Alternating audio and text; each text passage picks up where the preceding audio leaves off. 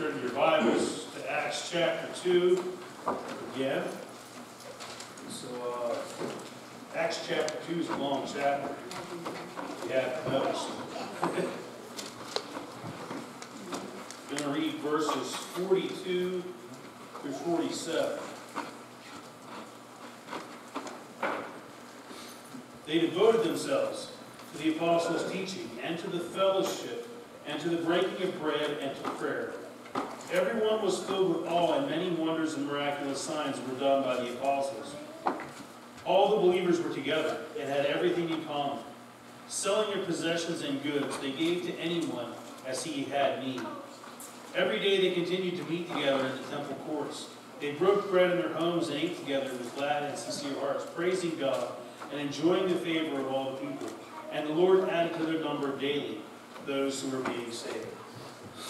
You know, this is probably one of the simplest passages in all of Scripture. It's simple to understand. It's simple to apply. It's the clearest description of the church being the church that you're ever going to see. And we celebrated Pentecost a couple weeks ago.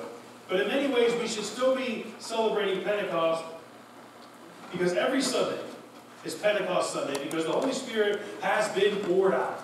It didn't just get poured out one time. They had a good time and he went away. The Holy Spirit has been poured out. He doesn't go away. The Holy Spirit is the presence of God here on earth to lead us and guide us as we live into the mission of the church, which is to make disciples. And in the beginning, I'm going to recap a little bit here. Beginning of Acts chapter 2, the believers were all together in one place. There really weren't that many of them. So they were actually able to be all together in one place. They're waiting for the power promised by Jesus, power from on high. And all of a sudden, very suddenly, the sound of a violent wind came from heaven and filled the whole house. And they saw what looked like tongues of fire resting on each and every one of them. And in that moment, they were filled with the Spirit. They heard the gospel in their own language and they believed. Some of them asked, what does this mean? What's going on here? Others made fun of them and accused them of being drunk. Now the gospel generally invokes one of these two responses. People are either intrigued and they try to figure out what's going on, or they make fun of them because it challenges them in ways that they'd rather not be challenged. The methods have changed over the years, the names and faces have changed over the years, but the general response people have to the message of the cross fits somewhere in one of those two categories. Peter stands up, you know Peter, attempts to bring some clarity to the crowd. Now before we dive into what Peter says, it's important to know that Peter's audience has just witnessed the Holy Spirit. They're largely, if not all, Jewish people from a whole bunch of different places, but they're all Jewish people. They're all familiar with the Old Testament. So when Peter stands up and says, this is what Joel was talking about, he doesn't have to explain who Joel was and what Joel was about. They know who Joel was. They know what Joel was about. And when we say Joel, most of you probably have some awareness of the prophet Joel, that there's a book in the Old Testament called Joel. It's not a total vague thing. And when we go out into the world today, if people see things, if we say that was Joel, what Joel was talking about, most people today aren't going to know who Joel is. They're going to think we're talking about somebody that we know.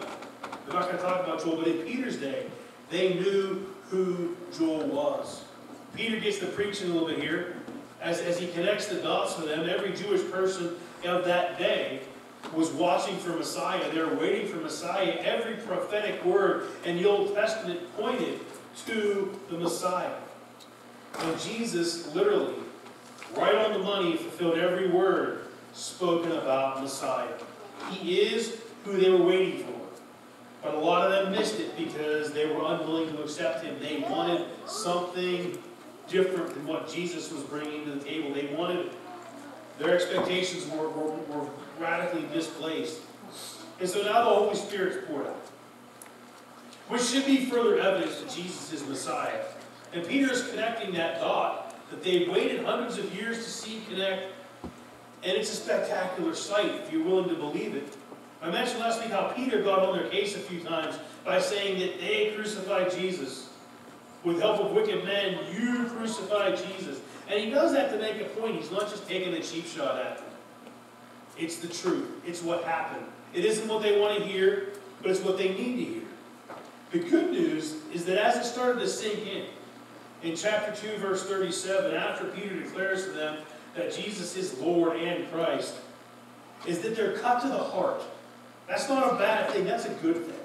They're like, whoa, oh man. And in light of that news, they say, what do we do? What do we do? Okay, brothers, what shall we do? We just realized, okay, we just got it really, really wrong. What do we do now? You ever been there? Maybe not so much from a salvation standpoint, but something just really wrong just happened within. Now what do we do? And sometimes we have to have a meeting to figure out what to do. You know, we're going to put all of our heads together. But brothers, what shall we do? That's the ultimate question, isn't it? Jesus is the Messiah. And in light of that news, the good news, what do we do?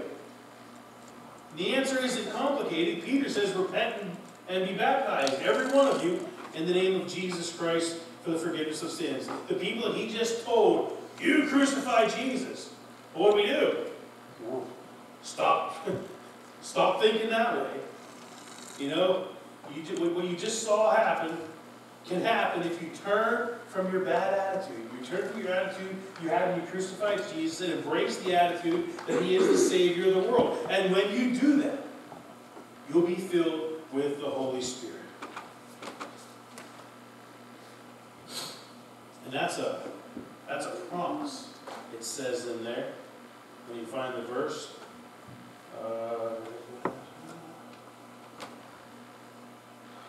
and the promise is for you and your children and all who are far off. That's a phenomenal promise, isn't it? It isn't just for a moment. It's for you, it's for your children, and for all those who are far off. Clear on down, so many thousand years later to us, that promise is still for us. For all whom the Lord our God will call. That's a big time promise. That promise is for us. It's for you, it's for me, it's for everyone here, it's for everyone out there. We aren't sure what else Peter said, but we're told that he warned them and pleaded with them. Who knows how much longer this sermon was. It would have been nice if whoever wrote this would have told us, and Peter said this, and Peter said that, but it just said he warned them. He pleaded with them, save yourselves from this corrupt generation. Then we're told that a lot of people accepted and embraced the gospel message that day and were baptized. 3,000 people, in fact, baptized in one day. Whew. How'd you like to have been there to see that? That's a lot of people. That's a lot of people getting in the water. That's a lot of people getting baptized, believing in the gospel. You know, and the message is still the same today. Save yourself from this corrupt generation. You know, the generation is still corrupt. It always has been, it always will be. The kings and kingdoms, as we should have sang that song today, the kings and kingdoms will all pass away. The generation isn't going to get less corrupt. The world isn't going to get holier, but it's working harder and harder to convince us that it's right and we need to embrace its way of thinking. The world wants us to think the way they do, that corrupt way of thinking. They don't want us saved from the corrupt generation. They want us to embrace the corrupt generation. Look around.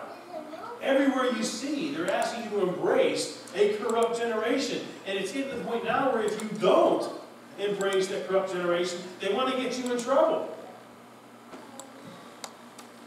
Not embracing the corrupt generation. The world wants us to be devoted to worldly stuff. It's time to save ourselves from this corrupt generation. You see, in today's passage, we see four things. Four things the church did to define itself and differentiate itself from the world. And this is as simple as it gets. The first thing they did in verse 42 that we read about was to devote themselves to the apostles' teaching. That sounds simple enough. But remember that many of them were part of the crowd that wanted Jesus crucified. And to go from there, to go from wanting Jesus crucified to being devoted to the apostles' teaching requires a change of heart, a change of attitude, a change of allegiance. Because you can't embrace the world and embrace the gospel at the same time. Now, the world will have you believe that you can't, but you can't. You just can't. And that's not me trying to be a jerk. That's just me trying to tell you what Jesus has told you. You can't be devoted to the ways of the world and the ways of Jesus. You can't serve two masters, can you? You can't be devoted to this corrupt generation. We just can't be. The second thing they were devoted to was fellowship. That's also pretty simple, isn't it? Fellowship isn't complicated, but it does take a certain measure of devotion to commit to being in fellowship with one another. It doesn't just happen. You don't just wake up and poof, we're all together. We actually have to get together and be part of the fellowship. And sometimes that means hanging around with people that you really enjoy hanging around with. And maybe sometimes, maybe some of you don't always enjoy hanging around with people like me, but we're devoted to fellowship. Are we? It's fun. You have to physically get yourself into the presence of others to be part of fellowship. They were devoted to the breaking of bread, which is a clear reference to the Last Supper, to communion. When Jesus told them to do this in remembrance of Him, He meant it. I don't know as though He didn't really say how often we should do it. He said as often as you do it, though. And they began to do this very early on in the life of the church, and we continue to this very day. We're devoted to the breaking of bread. The fourth thing they were devoted to was prayer. I'm not sure if these aren't ranked in order of importance. I'm not sure which one you'd put any further ahead of any others, but they were devoted to these four things. But we talk about prayer a lot. We have a prayer list. We have a prayer time. We open and close meetings and get-togethers in prayer. But how devoted are we to prayer? How devoted are we to these things? How devoted are we to the teachings of the apostles? To fellowship, to communion, to prayer? You know, many churches over the years have spent much time on strategies of how to grow their church. Volumes have been written. Entire sections in libraries and in bookstores have been dedicated to church growth movements and how to grow your church. It's a lot of energy gets spent on trying to figure out how to grow a church. And if you can write that book that everybody wants to buy, then you wrote the bestseller. And you can tell everybody how you view your church. But if we look at the church, the very earliest church, this is the infant church right here, right after Pentecost. I think we learn all we really need to know. It's about being devoted, isn't it? About being devoted to the right stuff. Apostles, teaching, fellowship, communion, and prayer. Doesn't get any simpler than that. When they devoted themselves to the right stuff, then cool things started to happen. You know, the older I get, and this is one of the things, when you're little, sometimes you don't want to listen to old people because you think they don't know what they're talking about. But they do know what they're talking about because they've been around here a lot longer. And the older I get, the more I'm convinced that it really isn't as complicated as some people want to make. Because if you can keep it complicated, then you can make people think that you know what you're talking about, and they don't. And if they believe that, then they're going to listen to everything you say. It isn't complicated, folks. It's just not. It's a matter of devotion and being devoted to the right stuff. Verse 43 tells us, but everyone was filled with awe. Many wonders and miraculous signs were done by the apostles. Miracles happen when they're devoted to the right stuff. Good things happen when we're devoted to the right stuff. And verse 44 says that it'd be awesome if this was the case. All the believers were together and had everything in common. Whew. It seems like in our world today, people look for things to disagree about. And they almost kind of unite around things to disagree about.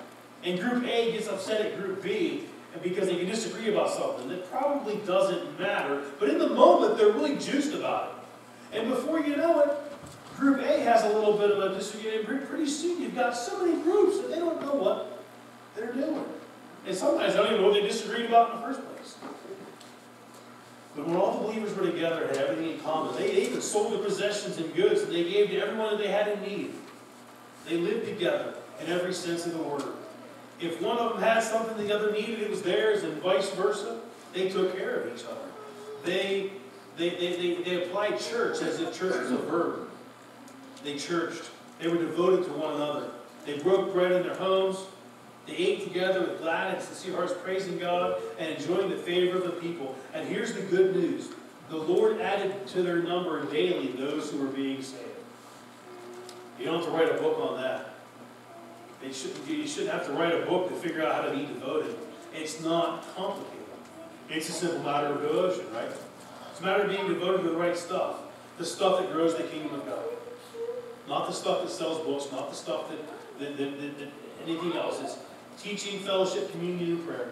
And if we're devoted to those four things, if we're devoted to those four things, I believe that God will add to our number. And not that it's about adding to the number.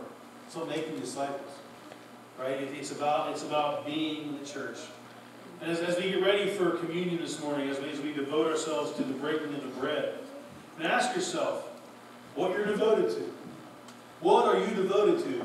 What happens in your life that makes everything else come in second place and say, yeah, if the phone rings and they want this, I don't care what else is going on, that's what I'm doing. That's what you're devoted to. Ask yourself if those four things are the most important four things in your life. Apostles' teaching, fellowship, communion, and prayer. What are we devoted to this morning? Let's pray. Father God, we thank you, Lord, for the example, Lord, we have of the church. Lord, just getting started. Just figuring out what happened, Lord, after Pentecost. Lord, and so without having a whole lot to go on, Lord, they very quickly found their way to be devoted to the things that grow the kingdom. Lord, and you added daily to their number. Lord, we don't need to figure out what's going to make the numbers change. We need to be devoted to you, Lord, and to the things you've called us to be devoted to. Fill us with your Spirit. Prepare our hearts, Lord, for this supper in your name. Amen.